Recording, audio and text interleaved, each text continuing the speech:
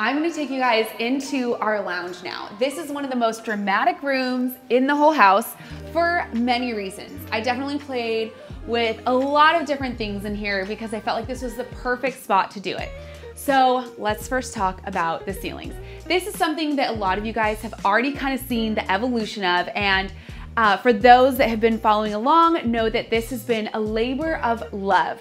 I wanted this space to have like an architectural moment. So with the ceiling, I thought it was a great opportunity to create this barrel look.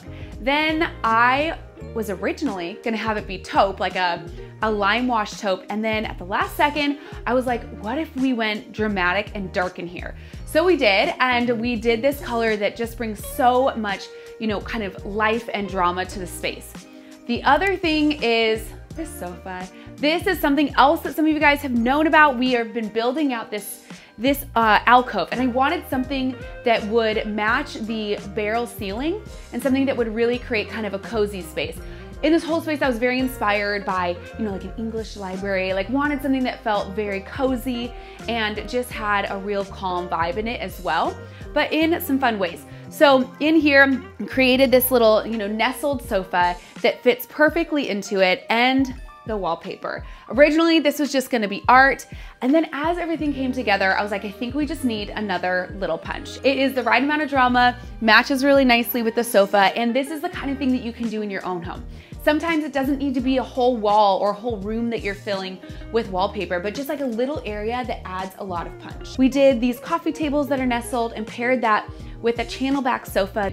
And then I also wanted to do an area that we could have some extra storage, hide the games, hide all the kids' things, but also be able to make a really pretty moment. So I did these kind of off-kiltered, if you will, open shelving. So instead of it just being like plain straight across, I played with different size variances. Some are long, some are short, some are small, some are larger.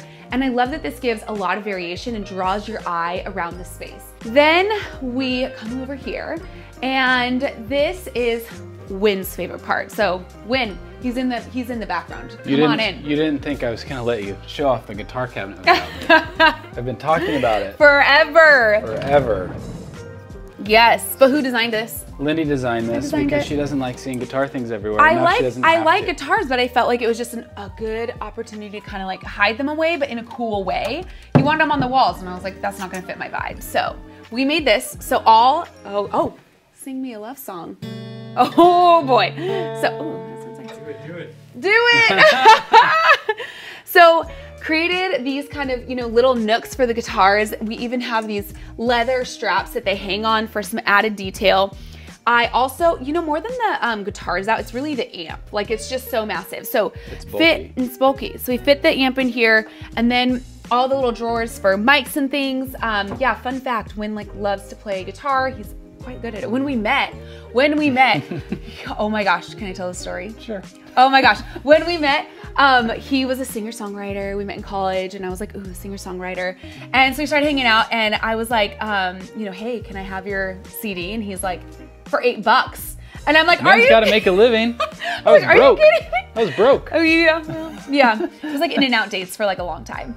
But anyway, so it's really fun because it's something that has kind of been evolved in our life for a while. And then also the pedal board at the bottom, it actually pulls out and goes down. We're giving some talking time to this because, you know, it's your glory moment. I appreciate it. Yeah. It's my corner of the house. It's the one corner that I let Wynn be involved in the design. So you're welcome.